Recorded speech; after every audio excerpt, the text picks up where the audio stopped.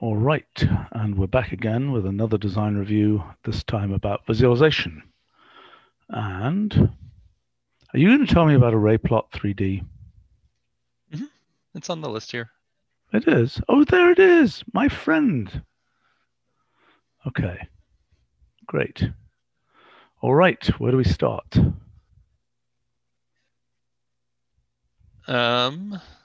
Updated design for updated I'm sorry. aesthetic design for the slice vector plots and some of the stream plots.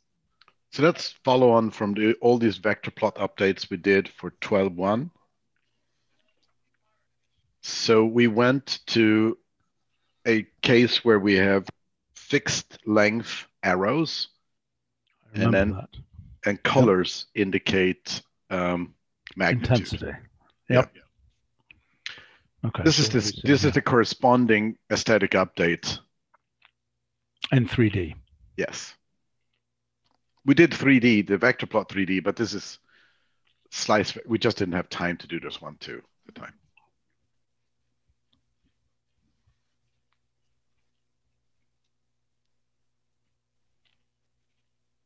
I have no very strong opinion about this, except that shouldn't have jumped, but I don't know why it jumped like that.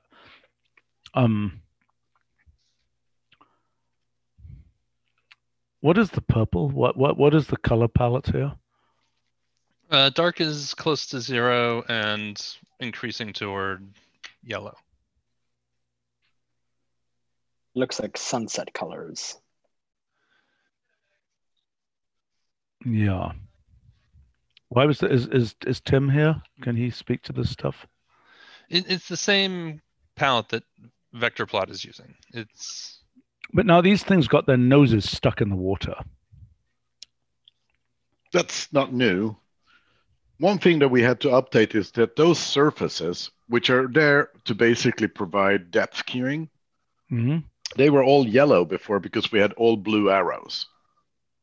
So they couldn't be yellow. They had to be a neutral backdrop. And it took us quite a few iterations before we kind of found this. Because they're there to provide depth cueing, but not dominate. I understand. Do we have anybody from design here? If we're going to do a bunch of these visual things, we really should ask Jeremy to join. Can somebody do that? I can give him a call. Thank you. Well, okay, so is there any question here? I mean, this looks okay. I mean, this stuff is pretty hard for humans to understand. Yeah. I think you have to compare relative to what was there in 12.1. So if you just open a regular one.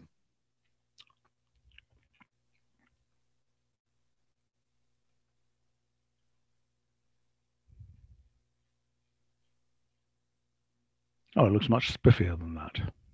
Yeah. Okay, so this was the old version.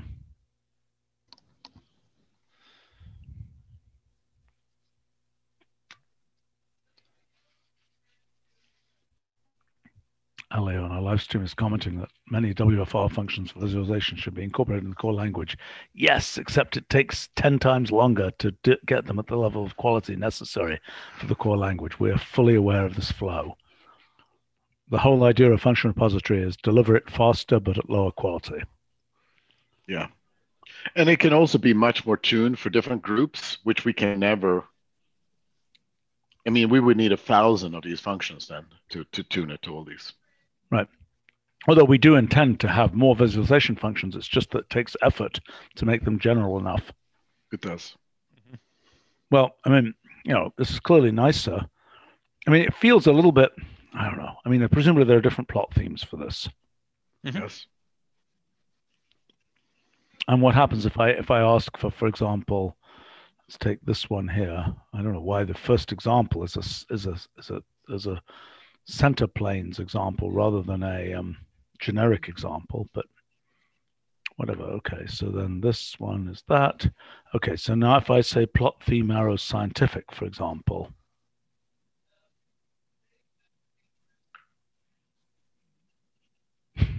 why is that more scientific?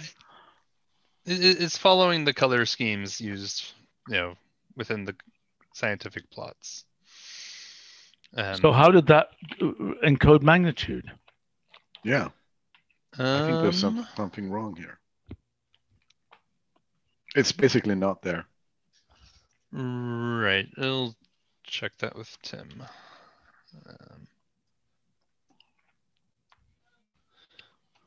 Are you sure that these conical arrows are a good idea? I think they're definitely easier to, they're definitely easier to understand than I think the flat ones that just sort of, the signpost ones that just sort of rotate magically. I think these ones can often be a little confusing to look at. Yes. Especially as you rotate. I just think, I mean, it has some very hedgehoggy type feel, this thing. All right, let's see whether, are we getting Jeremy here? Okay, let's keep going though. All right. Streamplot is, now our vector plots are really nice. Okay, and now the stream plots looked really boring. And one thing that they didn't show was the magnitude, again, of the field. Mm-hmm. So you're proposing here with stream plots to use color coding for the magnitude. Is that the idea? Right. Yes. And it would be consistent then with vector plot and so on. Is that not already, I feel like I've done this before, at least with like geo stream plot, where you can set some option to set either the thickness or the color or something like that for them to correspond to the magnitude, unless I'm misremembering. I'm not sure about the thickness. I mean, you could always do it. Yes. Via stream color function. And this is just turning it on by default. There's a question on the live stream about list vector plot 3D. So is that, this would work for list, this is a list vector plot 3D, isn't it? Or am I confused here? No. It's calling list vector plot 3D under the hood. Right. But what's the slicery here? So this would just be, this is list vector plot 3D, correct? That's vector plot 3D. Yeah, vector plot 3D. But, same thing. Roughly. Yeah, right.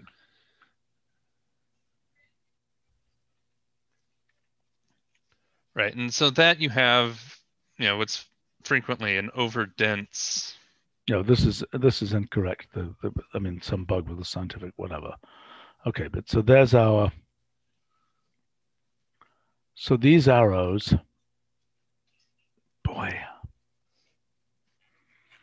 I don't know. I mean, I'm sure you've done experiments with the size of the arrowhead relative to everything else and so on.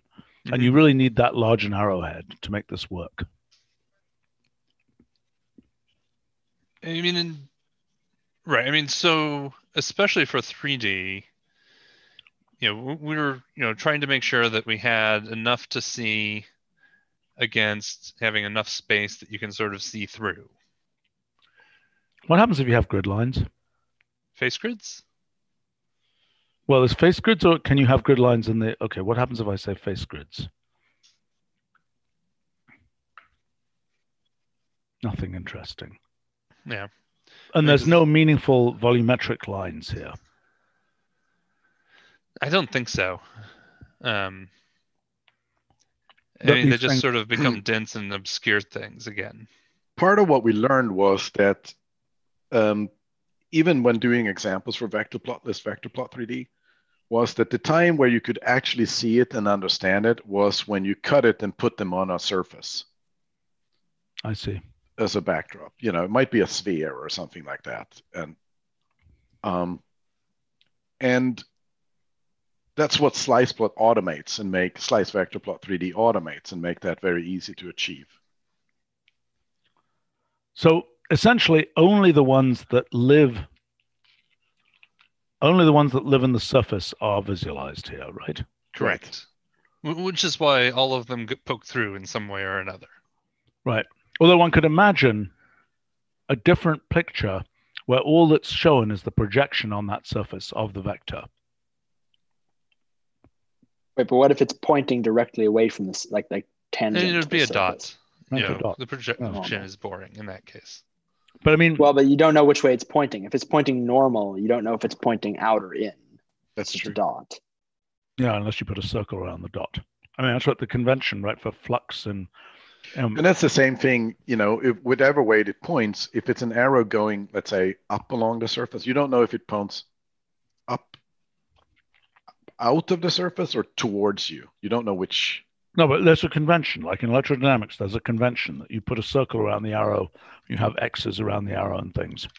Yeah, but it's often hard to. Those are often really hard to. Like, you have to look at them for a second, and also, I think the whole point is that you can rotate around this and so on. I think it's kind of. That's true. That's true. And you don't want to have to put iconography in there because then you can't rotate it.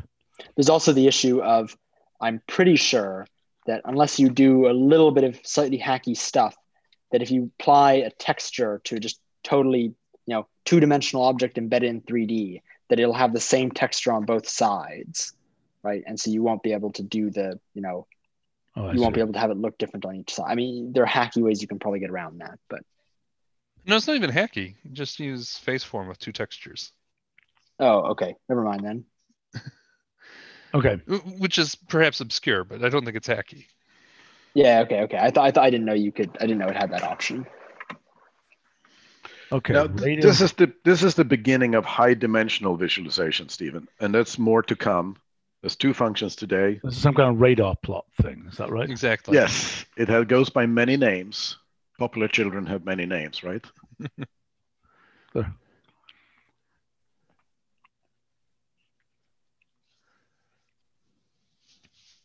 Why are you calling it radial access plot? I mean, it's an okay name. Because we have parallel axis. I mean, the fun thing is I was working on some docs earlier today, and was thinking, maybe it should be radial axes. And the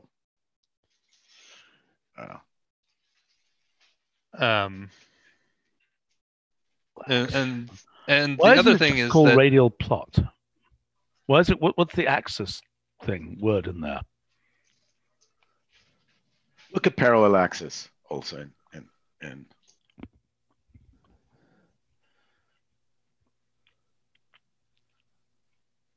Has that been updated, Brett?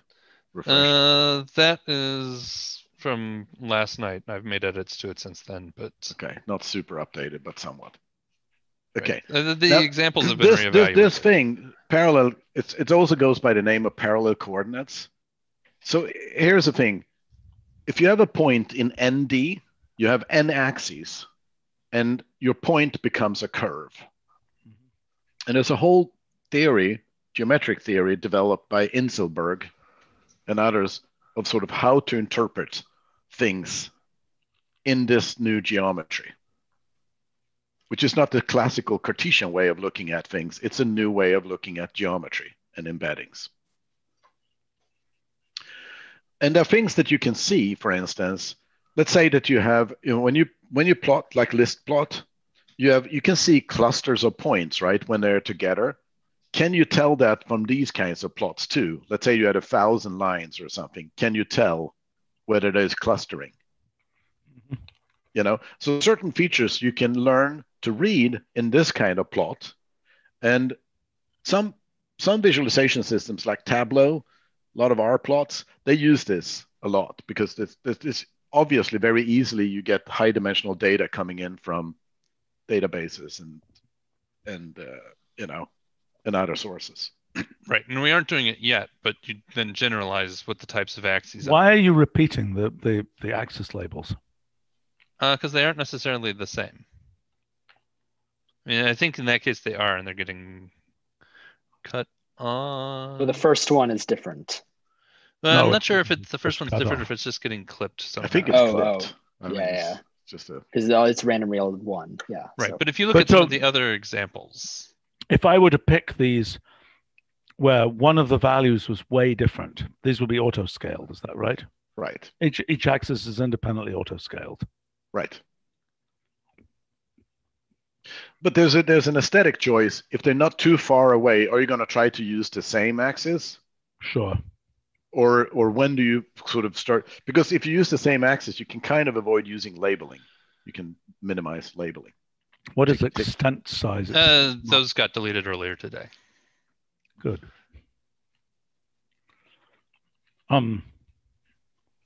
So, okay. And presumably if I say here, mesh goes to all, I got dots. Why am I not getting dots? I'm not sure. Seems like a bug.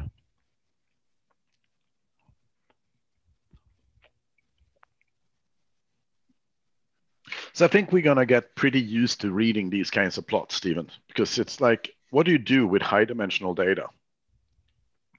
Why are the lines thinner? There. Decreasing as the number, they're getting thinner as the number of curves increases. So that it's easier to detect where things get slightly. What did you do? It's 100 axes. Oh, it's 100 axes. Okay. Okay. That's the case you should deal with. Right? You need a way to prune down the axis. I mean, for sure the axis labels. Right. In a case like this. Okay, go ahead. At some point, we should take a look at some of the notes in radial axis plot in B, because with sort of an arbitrary number of axes, you then have sort of alternate ways of specifying what the styles are and that sort of thing. Okay, so if I say plot range here, 0 to 1, that will apply to which axis? Why don't you take it down from 100?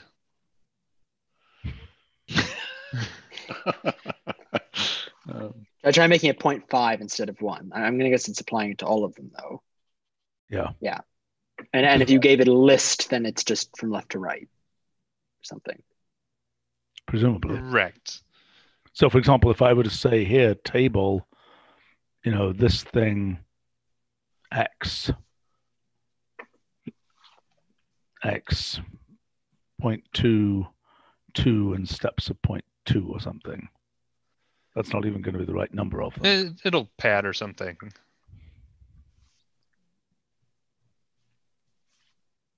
That's entertaining. All right, let's talk about the names. Okay. So actually, sorry, just one quick question before that, though, although maybe this is for radial axis plot. This function here is kind of optimized for like if you have a bunch of things, or at least it seems like it's optimized for when you have many data points. And maybe there's an analogous thing with radial axis plot when you just want to plot, many things, in an equivalent way to having the thin lines below. Right. I mean, so what I've been coming around to, and this may affect naming, is that while the radial and the parallel cases are very similar syntactically in what the inputs are and whatnot, the use cases are very different.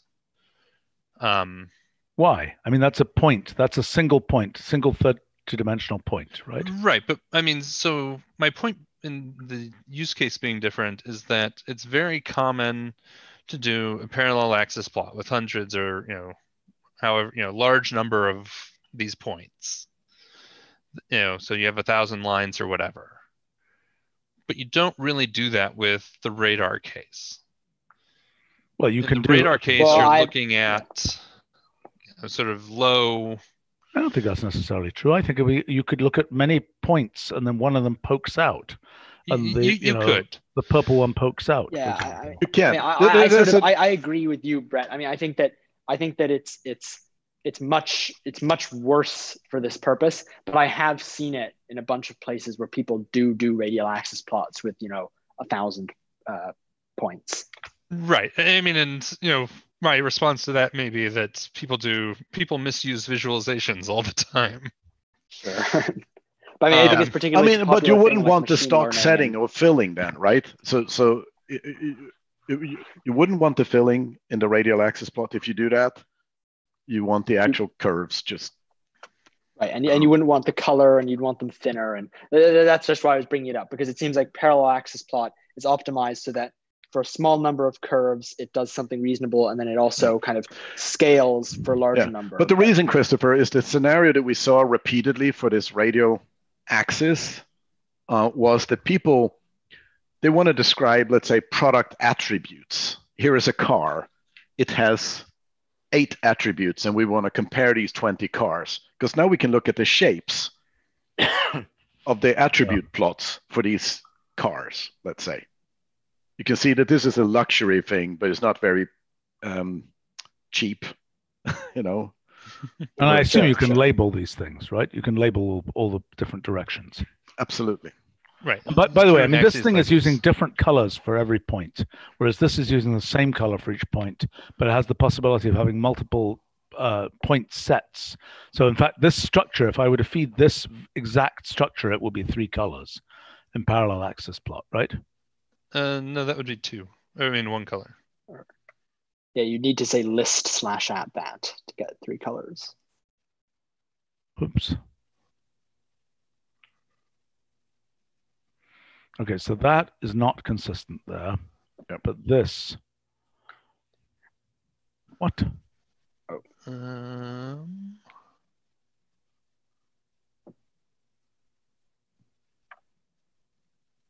Right. I guess this is the issue that, I mean, right. The question is, are these functions analogous or are they not? Yes, I think that's kind of, I mean, and the thing is that we can probably make them both ways with themes. It's a question of stock settings, okay? They can both do it. And can we make them, can there be themes that are sort of that address these 2 kinds of scenarios? Okay, but let's talk about names for a second. I do want to make sure we cover some of these other functions, and we should come back to these names after. I didn't know we were going to have this at all. So I also wonder whether these things should be grayed down. I think they should. No. Why? Because, well, we just recently darkened them up. Oh. Because they need to be able to stand up against, a dense set of curves. But look, this function has been very underdeveloped. The parallel axis one, we haven't really looked at it. We haven't beaten on it at all at the same level as the radial axis one. All right. Anyway, it's a possibility. I mean, the radial one obviously is using grayed down stuff. I mean, the axis is darker. And the grid lines are darker. Yes. Okay, but anyway, actually, so sorry. One other quick thing. So, right, the radial axis plot also, at least by default, does not scale its axes because of, for example, the car case, I guess. But I mean, it depends. I mean, by default, no.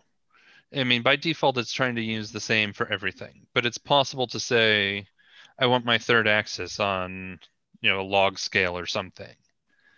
Or I want my third axis to have, a 0 to 10 range instead of 0 to 100. Right. And as soon as you do that, then they all label. can you do that with plot range or something right now? Like you can set the plot range on each axis? For this what's the easiest way, Min? I mean, like for example, if I had, if again we with the car case, I have 3 parameters. I have cost and I have top speed, right? And I have some other ones, right? Then obviously the ranges for cost and top speed are very different. So do 3 goes to 0 to 10, and what? 3 rule 0 to 10 as a inside that list. As a sparse input, yeah. Yeah. Well, actually, let me go 3 goes 0 to 100. So we'll see that one go practically to 0. Yeah. That's really okay. Nice, and it also now knows to label all of them. Right. Even though its choice of what to label was pretty crazy. I'm not sure why it picked 4. Well, it seems wrong to me. Yeah, it should be 5, because it should be 0 in the middle. What happens if I now say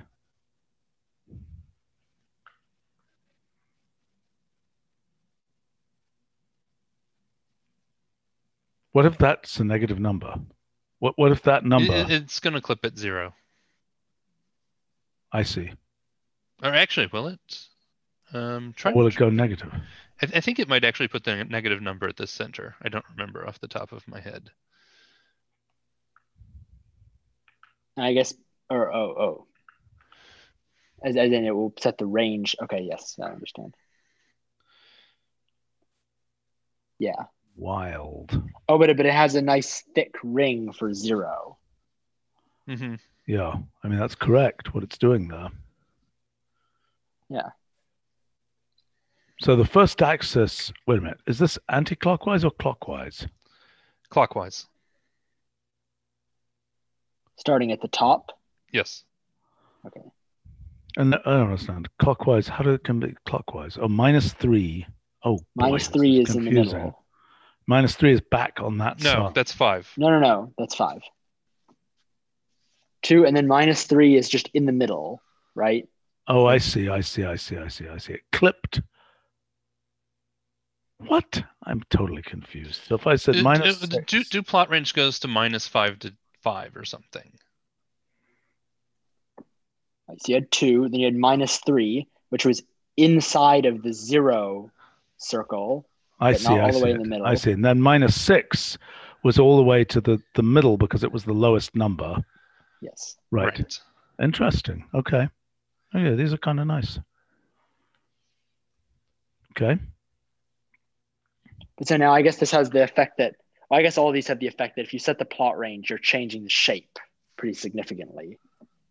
Potentially, yeah. Well, you can see, so a lot of cases we see the car attributes, but you can do that with people, like people's political opinions. You know, if you have,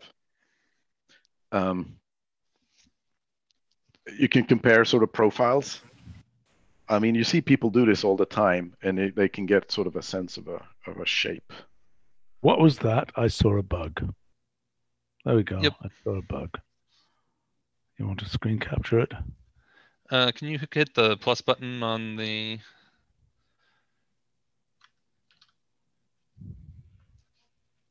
Thank you. And also in the future, we'll start to have categorical axes here. Yes, for an association, for example. No, for categorical scales. No, I understand that, but if you've got values. Oh yeah, I see what you're saying. Well, so there's two kinds of categoricalization. One is categorical axes like this. This is your car speed, your car whatever. I mean, you should be able to take. I mean, that's what just happens axis right label. Now. Okay, but so right now, if I say radial axis plot. No, I mean categorical like. No, I realize what you mean. Good, better, best. You know. Young, old. And should it just assign basically numbers to those? Yes. Okay. That's weird. Not what I would have expected. What I was thinking it would do is label the axes here. I think that's what it should do. I tend to think you're right. Yeah, because you want to be able to have many different associations that all have the same shape, and if you give it a list of associations which are non-conforming in terms of their keys, then what it should do is overgenerate and show the things with missings, with something missing between those. I think that's the right thing for it to do. That's how we normally deal with things. We take the union of the keys. Right. Okay. Oh, that's a good question from somebody there. What happens if there's an around in here? Let's see if you handled this case. I don't think we're supporting that yet. Okay. I mean, we aren't rendering the rotated error bars yet. Right, I understand. But an around in this plot would work. And a parallel axis plot, there's no reason it shouldn't Conceivably, work. yes. I mean, it's probably not handled yet, other than showing the mean or whatever. Yes. The central value. And potentially it's going to look not the best because your error bar is going to coincide with your axis. I know, but it's going to have its serifs on the top and bottom, which helps. Yeah. And then good luck, figuring out what the. Where'd that come from? Ethan just sent that on our live stream and pointed out it has no numbers on it. Okay. Which I suppose is it's a marketing plot theme. I suppose in some amusing sense, it's some. To the left, wait a minute. Does pie chart rotate the same way as radial axis plot? Pie chart rotates clockwise starting at the left. Okay. But there we parameterized the whole thing, didn't we? Yeah, through sector origin. Which is different from radial axis plot. Which is different from polar plot and less polar plot.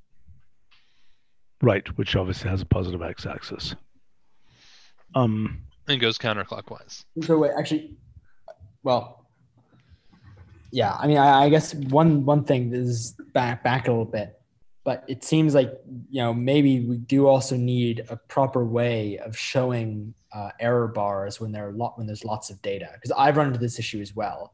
When it's like, oh, here's 100,000 things to plot, and show the error bars in maybe a way where you can kind of tell what's going on. And right now, you just sort of get a hedgehog of error bars. Yeah.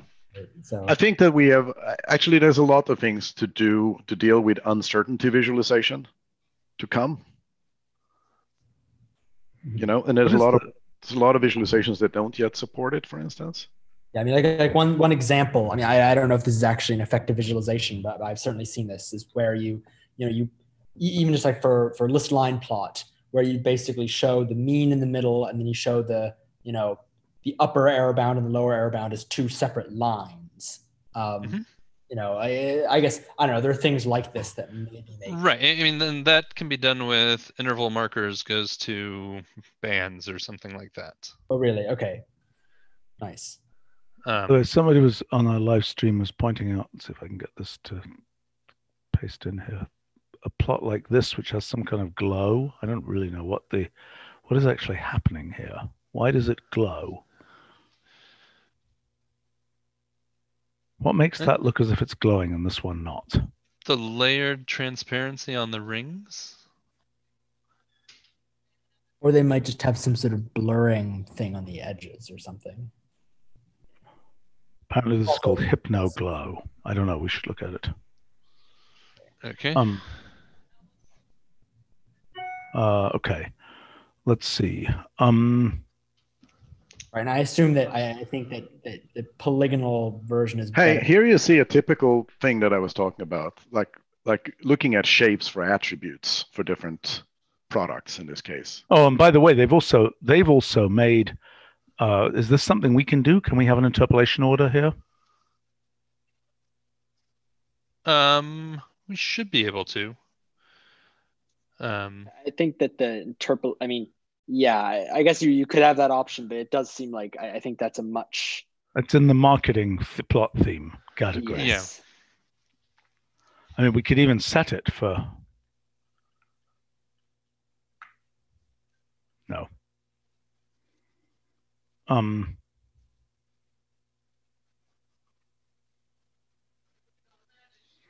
Okay, Arrow 3D. We don't have an Arrow 3D, do we, yet? Why don't we have an Arrow 3D? Because we have Arrow, and an Arrow just works in 3D. It works in 3D, and you can use arrowheads to get the 3D rendering. I see. Okay, somebody ages ago on the live stream was asking about topological data analysis. Actually, in the next few weeks, there'll be a persistent homology package that is should be posted in the function repository. And other people were asking about Sankey diagrams, which I know we have thought about. So not for this release, but yes, it's come up again. Right. All right, let's go on here, because I think we're going to have to come back to some of these things anyway. I just want to get a sense of what's here. Complex array plot. why is this something we haven't had this before? This is, oh, I see. This is just values. This is complex valued functions. Oh boy. What happens? I see. So if I take, you're telling me if I have a random complex function here, No. how does it decide what it does? No, it's data. I realize it's data, but I mean, if I say random complex here, and then I say, I don't know, -I, -1. By the way, I assume array plot, it'll just make them red or something. Or array plot uses the colors by like the absolute value or something. It reduces it down. Because I guess if it doesn't, I mean, if it just fails, okay, fine. If it had just failed, maybe you wouldn't need a separate function for it. But yeah. Right. So this is using the same colors as complex plot with the arg shape or with the arg coloring. But so the arg here, I don't understand. So the arg is the coloring and the intensity is the abs? Correct. So for example, if I were to do I don't know what I can do here, an exponential or something, I would get, I don't really understand exactly why I got that, but whatever. Well, you might want to get an example from the complex plot or whatever. Yes, but basically what you're saying is if the thing is just varying in in absolute value, I'll just see an intensity variation. Mm-hmm. If you use table instead, Stephen, you would evaluate it at not random points, but sort of along. Okay, this is a description on the live stream about how to. Oh, I see. You're right. It's blurring plus normal gives glow, which is obviously trivial for us to implement, but we haven't done it. It's a good idea. It's kind of cute. Blurred plus normal equals glow. So it seems like it's a image compose of a, I won't actually do it, of a blur versus a thing. All right, so anyway, anything to discuss about this? This seems uncontroversial. All right, I really want to see array plot 3D because I've been waiting for array plot 3D for 15 years.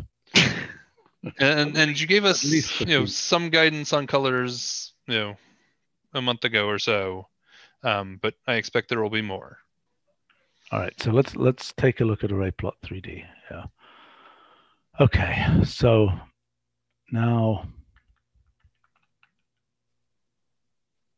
So this is totally, the visualization of this is totally independent of image 3D. Correct. There is a method that uses effectively the same mechanism. Okay. Right, but by default, it's using geometry instead of raster 3D so that, I mean, you get better depth queuing because it interacts with the lighting in a more familiar way. I've also found that, I don't know if this is a bug or something. I mean, I've found that often image 3D is often slower than just doing geometry for relatively big things. Wow, this is really broken. This help system is really broken here. What am I going to do? I can go back to the regular version. I was going to say there should be examples in ArrayPlot 3D docs. I know, but they seem really lame. Okay, fine. You should look at the 3D cellular automaton examples here. I'm pretty sure that's where we pulled from.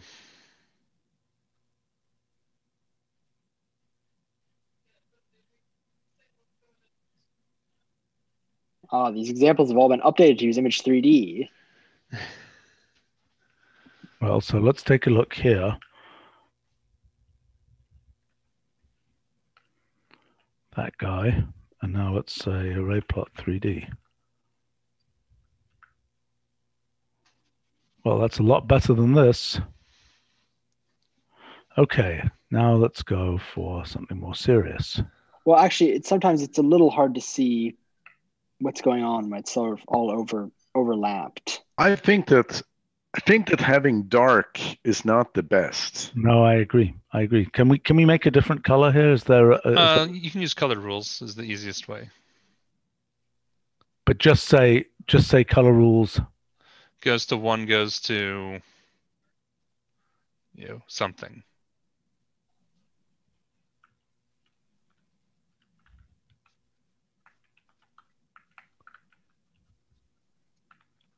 We'll see if it washes out entirely. In which case we Does might it have to set borders? at that scale, no. Set lighting Does goes it have to neutral. lighting? Set lighting goes to neutral. Or, sorry, lighting goes to automatic.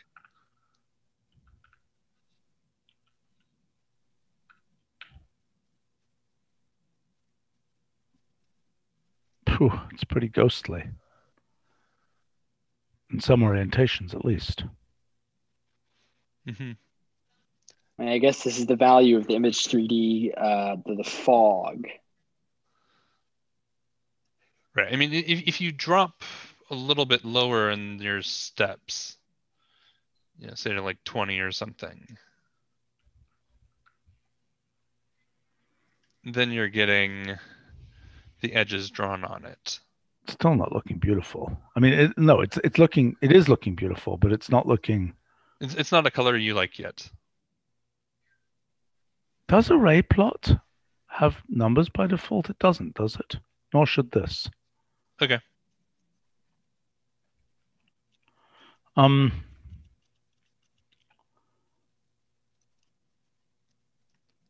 Let's take a look. Boy, what can we do here? I mean, I wonder what happens if we just... I feel like the lighting error automatic might make it all a bit strange. Yeah. Tim, comments?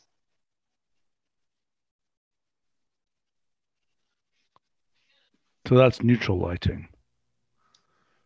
Look, I think, we live in modern times. Let's make it a little bit livelier than just black. Okay. I don't think black really helps anything here. Right.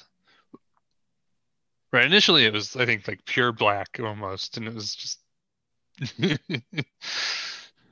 No, it's like when you have a black dog, you can hardly see its facial features. It's just so hard because the contrast isn't enough. I had no idea. Okay. What color is your current dog? Well, it's light brown. Okay. That's easier.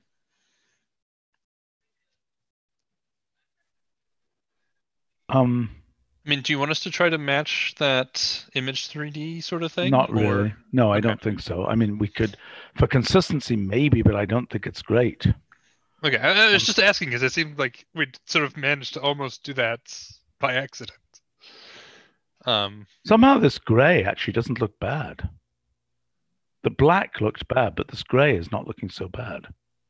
Well, the black before wasn't actually black, was it? No, it was like a dark gray. But I think this lighter gray really doesn't look bad. I like the contrast that it's giving. Yeah, that's decent contrast now.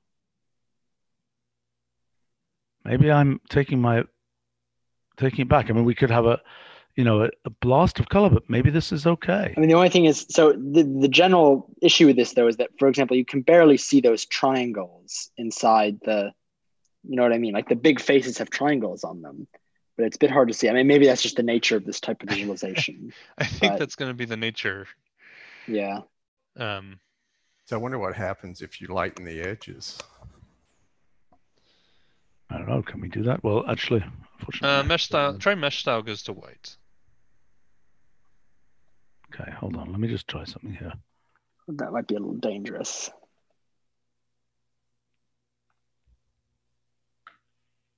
Well, you need to set. Oh. I assumed you would need to set an opacity or something before that is really at all useful. Why am I not seeing I'm not sure why it's not coloring 0. Well, but if it did, we'd just see a big brick, wouldn't we? Right. You'd see like one white square on each face or something where... Yeah, where it pokes out.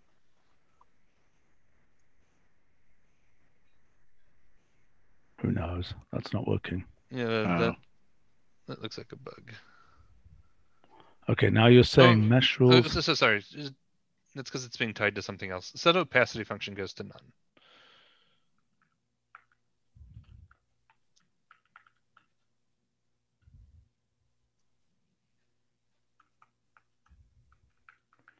I have to go to another meeting in a moment here. Okay, we're waiting for a long time here. It has to render a lot more cubes. Exactly. And it crashed. Oh. Whoa. That was fun.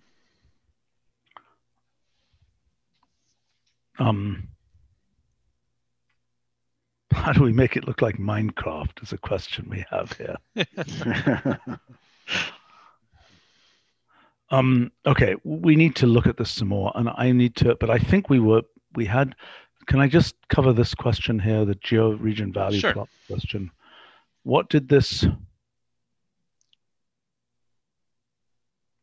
So the question here is how, whether the color function is a discrete set of colors or whether it's a continuous gradient. Surely a gradient, it's values. I mean, this is the thing, is that there are a bunch of, for example, if you use like most GIS programs, by default, they don't do a gradient, they bin it. And in a lot of places, people bin it. But I personally find that binning it is really annoying and I hate it. And well, maybe they bin it because they used to have color maps in 1982 or something and they never changed it. No, I think they bin it because they feel it's easier to match a rough color to a bin than trying to match. But it depends what you're doing then. So in other words, if you're doing it makes it easier to compare to it does definitely make it easier to compare to the key. But the reasons why I don't particularly like it is because, first of all, very often you don't care about comparing to the legend. You just want to look at the relative stuff. Look, I think the difference is, right, one thing would be if you're using colors to indicate the Forest Service region versus the, water region or whatever, then you want, different colors. But if you're using it to actually plot data, you want continuous gradient. Yeah, well, this is georegion value plot, not geolist plot. So I think you're plotting data. Well, except you might be, yes, I agree, but the GIS systems might be wanting to use that as a way to distinguish, this. Well, no, like for example, in QGIS, which is the only one I've actually ever used, they make a distinction. Even if you are doing a gradient as opposed to categorical data, it still bins it. I mean, although I would say it also generally does a fair number of bins. So I found, like, for example, with georegion value plot, it'll often do things like give you 2 bins or 3 bins, which right. Yeah. The current approach is it should get, it's aiming for about 5 bins. I don't think binning is a good idea by default. I just don't think it's a good idea. I think we should have an option that determines whether it does that, but I just don't think it's a good idea. I mean, it's totally misleading. How is it totally misleading? Look, this says, I might conclude from this that, I'm sorry, I don't know my regions of China, so let's go to this one here. That Argentina and that Paraguay and Brazil. Bolivia have the same deposit interest rate, when in fact they're different. But yes, right, exactly. Chile, Peru. I mean, so they right. So you want to be able to distinguish those. Is that right. What you're saying? So I'm saying I think it's more honest plotting to allow those colors to be different, and to have some setting that makes it, that forces it to be binned. I think this is just misleading.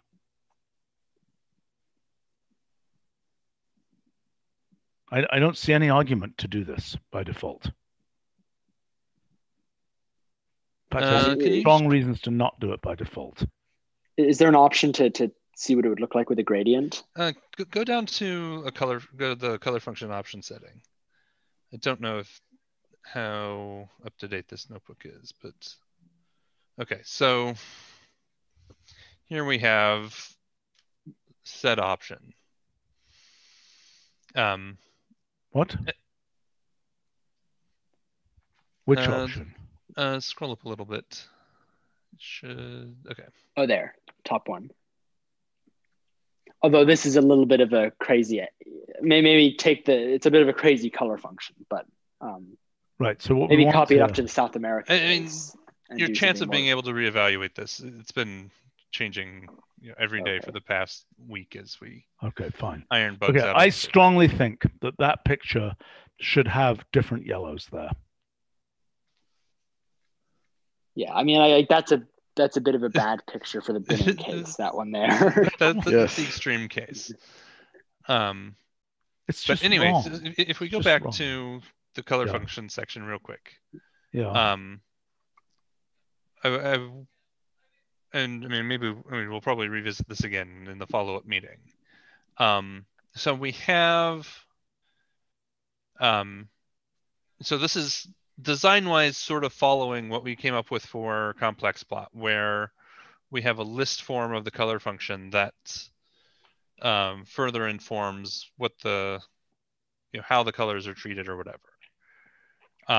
Possibly it should be a separate option we can discuss. Mm-hmm. And so if you say, color function none, I claim it should be called color aggregation function or something, that extra thing. That seems really long. Yeah, I mean, are there any other functions that do things like this? We could imagine doing it for everything. We could imagine doing it for lots of things that have color functions. Agreed. Look, if it's good for, if it's good for geo-region value, then why the heck isn't it good for other things that where you're telling things by colors? Right. I guess. But anyway, so we have, don't do any classification or segmentation or whatever you want to call it. And then you get the, sort of continuous gradient in the plot and in the I get it. legend. And then the next one is you have 6 values, and the next one is you're using k-means clustering, et cetera, et cetera, et cetera. Exactly. Yeah. Okay, Fiznik on our live stream is saying all color scaling is misleading. That's also my claim.